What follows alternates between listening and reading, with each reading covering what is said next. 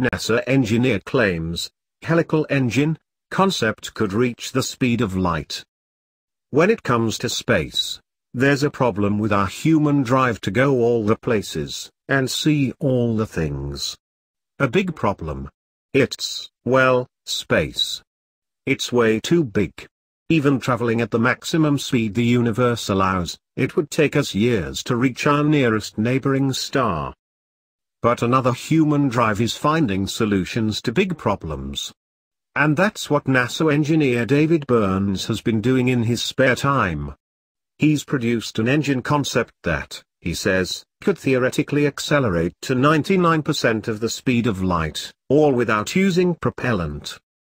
He's posted it to the NASA Technical Reports server under the heading Helical Engine, and, on paper, it works by exploiting the way mass can change at relativistic speeds, those close to the speed of light in a vacuum. It has not yet been reviewed by an expert. Understandably, this paper has caused buzz approaching levels seen in the early days of the M drive. And yes, even some headlines claiming the engine could violate the laws of physics. But while this concept is fascinating, it's definitely not going to break physics anytime soon. As a thought experiment to explain his concept, Burns describes a box with a weight inside, threaded on a line, with a spring at each end bouncing the weight back and forth. In a vacuum, such as space, the effect of this would be to wiggle the entire box, with the weight seeming to stand still, like a GIF stabilized around the weight. Overall, the box would stay wiggling in the same spot, but if the mass of the weight were to increase in only one direction, it would generate a greater push in that direction, and therefore thrust. According to the principle of the conservation of momentum, in which the momentum of a system remains constant in the absence of any external forces, this should be not completely possible. But there's a special relativity loophole. Hooray for special relativity. According to special relativity, objects gain mass as they approach light speed. So, if you replace the weight with ions and the box with a loop, you can theoretically have the ions moving faster at one end of the loop, and slower at the other. But Burns' drive isn't a single closed loop. It's helical, like a stretched-out spring, hence helical engine.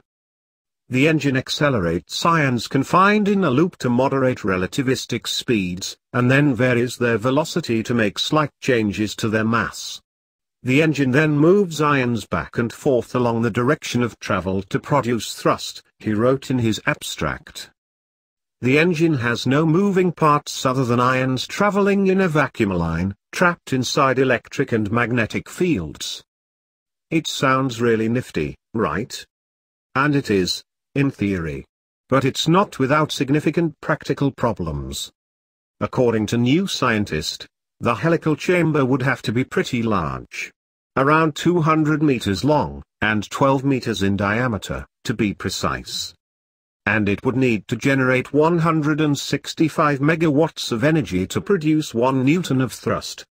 That's the equivalent of a power station to produce the force required to accelerate a kilogram of mass per second squared. So a lot of input for a teeny tiny output.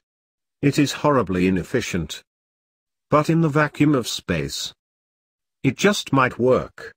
The engine itself would be able to get to 99% the speed of light if you had enough time and power, Burns told New Scientist. And here's the other thing. Humans, not all of us, but still more than a few, desperately want to go to interstellar space. We may never get there. But if we never even try to think about it, that may becomes a definitely. What's that saying, you miss 100% of the shots you don't take? Burns notes the efficiency problem in his presentation, and also adds that his work hasn't been reviewed by experts, and there may be errors in his maths. We don't exactly have the blueprints for a fully functional space travel engine here. What we do have is a piece of groundwork that could be used to develop such an engine. What we have is a dream of the stars.